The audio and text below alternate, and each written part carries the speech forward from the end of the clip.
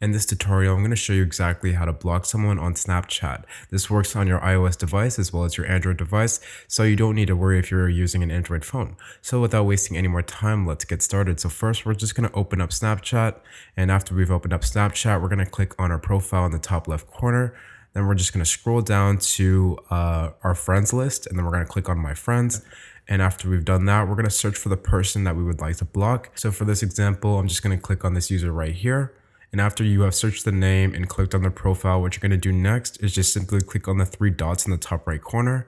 After you've done that, you're going to click on Manage Friendship. And once you click that, you can go ahead and click on Block if you would like to block this person. Now, Snapchat will prompt you again and ask you if you are sure you want to block this person. You can go ahead and click on Block, and that will allow you to block that user on Snapchat. So I hope this video was helpful, and if it was, please remember to like, share, and subscribe if you haven't, and I'll see you guys in the next video. Thanks for watching.